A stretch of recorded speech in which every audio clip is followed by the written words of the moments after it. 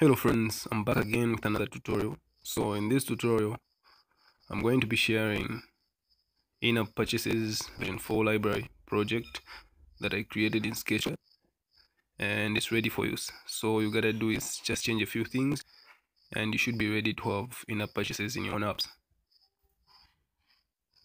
Okay, so this is by apps. I usually share my exclusive projects here.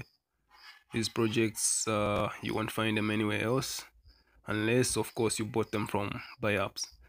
So the InApp Purchases project is here. It's based on the latest library, which is Google Billing Library version 4.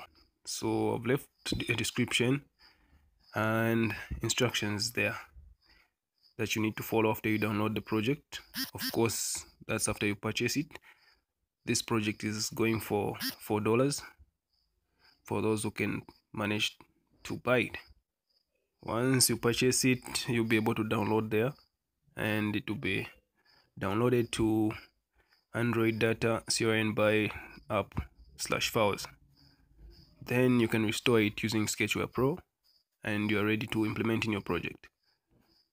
If you have any questions or need guidance once you purchase this, you can hit me up. The email address to contact is right here. For those who've got my WhatsApp contact, you can hit me up.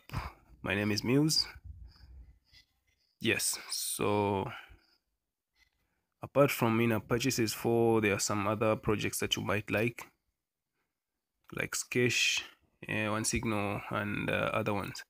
But my focus for this tutorial is the Google Billing InApp Purchases version 4. So this is complete. Once you get it, just change your merchant ID and create some products in your Google Play console, and you should be ready to sell.